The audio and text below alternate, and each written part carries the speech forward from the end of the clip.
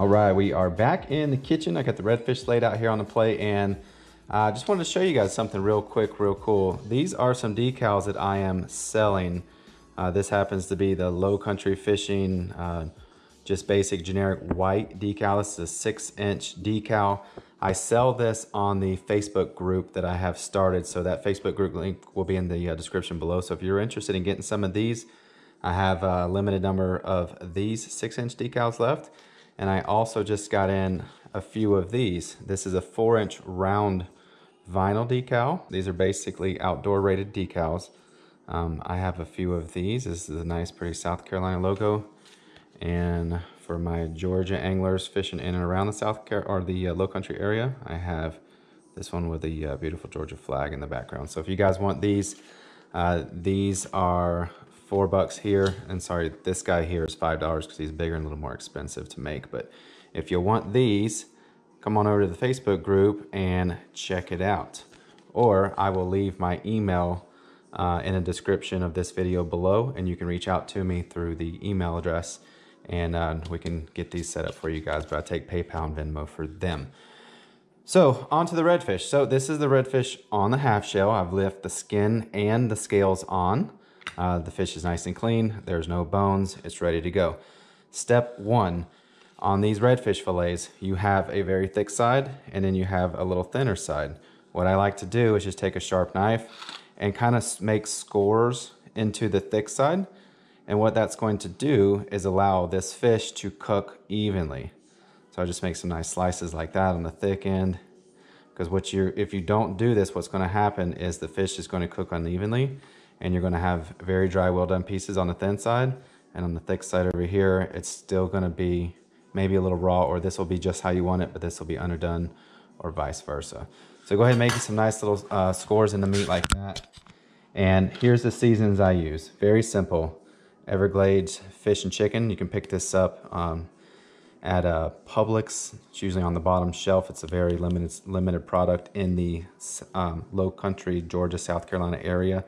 You can also go and pick this stuff up at evergladesseasoning.com. It's a really good all-around seasonal. So step 1, just lightly season the fish. You don't have to go heavy with it.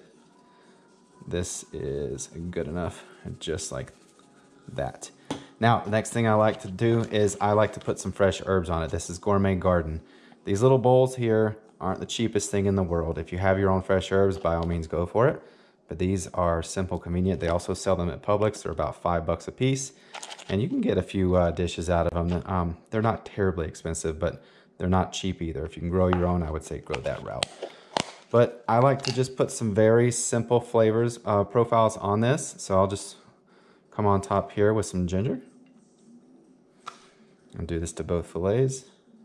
And this is how I like to do my redfish on the half shell if I'm not blacking it. I do like to blacken a lot of fish just to add a nice peppery, robust flavor to it. But this is just a very simple way of doing it here. So that is the ginger coming on top here with a cilantro. They also make a basil and a parsley just like this. So you can mix it up and put whatever fresh herbs you want on it. They just happen to be the ones that I like. So I get it nice and seasoned up just like this. A little herbs never hurt anyone. Bang. Okay, we'll set that out of the way. Now, you need some sort of a fat on this dish. This is ghee. Only thing ghee is clarified butter. When you go to the fancy steak restaurants, you're going to get this kind of stuff here. It allows you to cook it at higher temperatures. Me personally, I'm lactose intolerant, so I have to use this stuff or it will make me sick. So just get you some like this. And here's all you're going to do. You're just going to kind of put some pads or pats, whatever you would call it, of butter on, just like that. And as that cooks, this butter is just really going to melt in and make a really, really nice buttery dish and really bring out some good flavor on this fish like this. So use as little or as much as you want. I'm going to use just about this much. I don't like to go too crazy with it because it will get a little bit oily. The redfish isn't as lean as some of the other fishes out there. They already have a nice little flavor, so you don't have to go too crazy. But I do like the taste of butter. And that's it. This is exactly what it looks like. Now, all we're gonna do is just go outside, bring the grill up to temperature. I like to cook over somewhere about a medium heat. And we're gonna cook this thing skin side down with some tin foil and just keep the lid closed and let that butter melt in. Let this fish cook, and it shouldn't take anything more than maybe 8 to 10 minutes or so, but we'll check on it as it goes. But here's another really cool tip. When you make those little slices into the fish, as the butter melts and it grabs the seasoning, it's gonna kind of drip down and work its way into the fish and just really bring out that fish profile, or that flavor that you want in the fish. So, all right, let's head to the grill.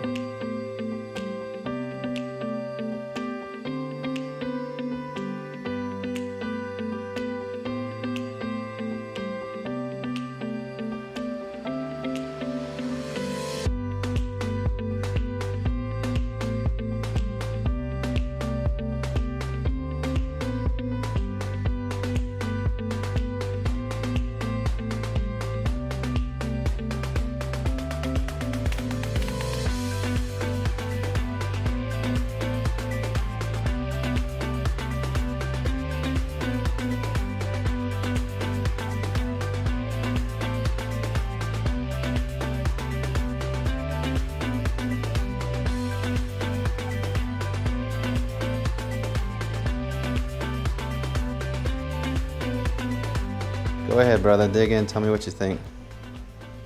I'm gonna get a piece with all this seasoning on here.